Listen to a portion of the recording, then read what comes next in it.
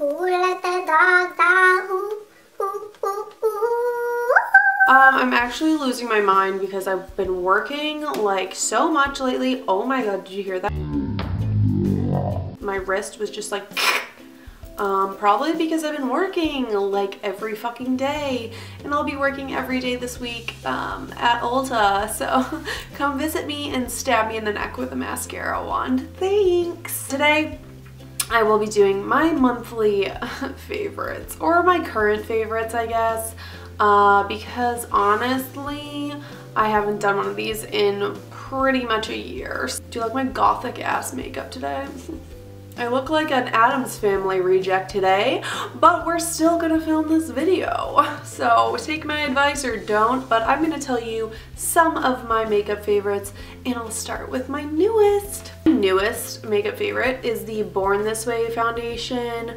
You can't work at Ulta and not buy new makeup, so I bought this foundation because my other foundation, the Maybelline Fit Me foundation, was actually breaking me out like a lot. So I thought that was kind of weird because I do love their concealer as a favorite, but I love this for under my eyes and hiding my blemishes, but I don't like their foundation. I do love the Born This Way foundation by Too Faced. I do think it looks extremely natural. I applied this foundation at 9:30 this morning and I haven't put more on. I think it really does a good job covering. The only thing I touched up with was concealer. So I really do love this foundation. I think it looks extremely natural and dewy, but not like oily at all.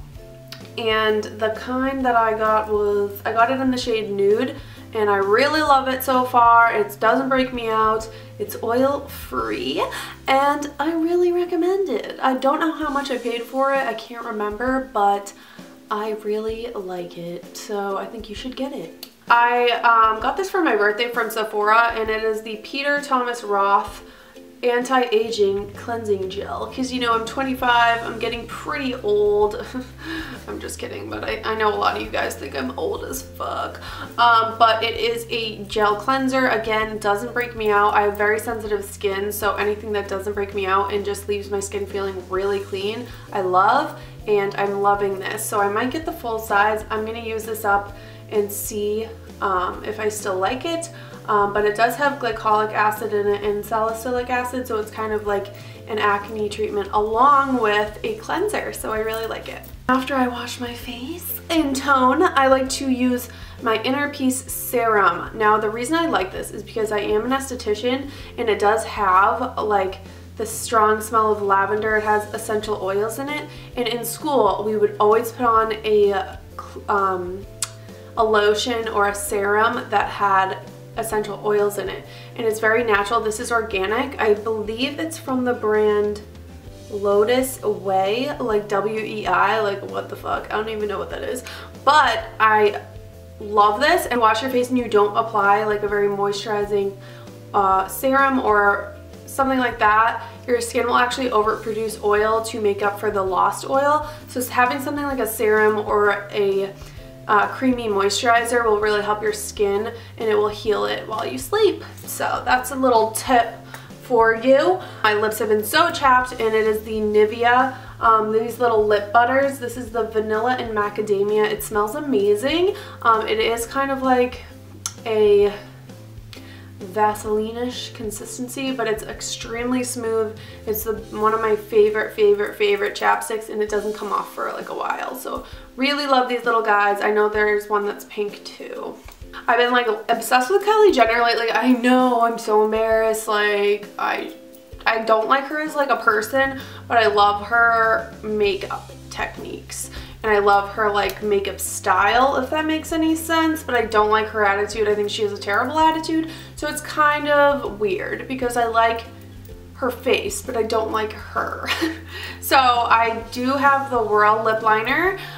She was known to use this. Obviously she uses new stuff now, but the Whirl Lip Liner is one of my favorites for like a very natural, but if you wanted to overdraw your lips a little bit, it's great. It looks kind of like your lips but better.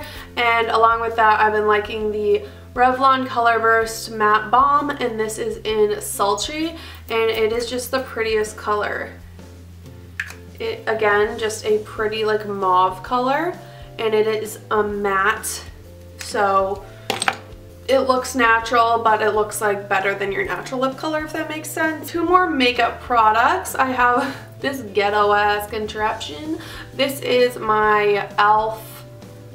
high definition setting powder. I freaking love this stuff, even though it is the messiest shit ever, and I lost the lid to it because I'm really irresponsible. But the setting powder itself, this costs $6, and the setting powder is so finely milled that it makes your skin look flawless when you put it on. I do recommend using a setting spray over because it might leave you looking just a little powdery if you use too much, but it makes your makeup look flawless. So I actually really love this. Then I have my Lorac Pro Palette. So this is the original. I know they're coming out with like 17 more that are like the Mega Pro 2 and like whatever, but this one, I don't want to blind you guys. This one is by far my favorite. It just has all the colors that I need in my life. I love Nude and Champagne and Mauve. And then the darker colors in my outer V, but this palette is like everything. Like if you don't have a palette and you're looking to get one, but you don't know, like say you have the Naked palette but you want like a different one, the Lorac Pro Original is amazing. So look into that. And then I have two self tanners, which are life in the winter. If you're like me, I get super fucking pale, obviously. But when I do choose to self tan, and I love getting a tan one step, like I don't like Jergens, fuck Jergens, fuck tanners that are like Jergens. But these self tanners will make you tan the first time you use them, and they will not come off for at least, I want to say at least 5 days, and then you'll see it start to like fade. But they're very natural, they don't turn patchy. You're gonna really like both of these. So this is Bondi Sands. This is from Australia. It is a self-tanning foam in the color dark. I want to mitt with this, both of these, because your hands will get dark. I find that certain ones apply better with my hands, so it's like whatever you want to sacrifice, but I do love them both. This is the St. Moriz. This is definitely a dupe for St. Tropez, and I got it at Ulta. I've been getting it at Ulta. It's $12.99, and this I believe is like $14, and I got it on Amazon. And they're just both, I got the mist and this is the mousse, and they are amazing. Like you will be fucking bronze as fuck. You will be like you're going on vacation.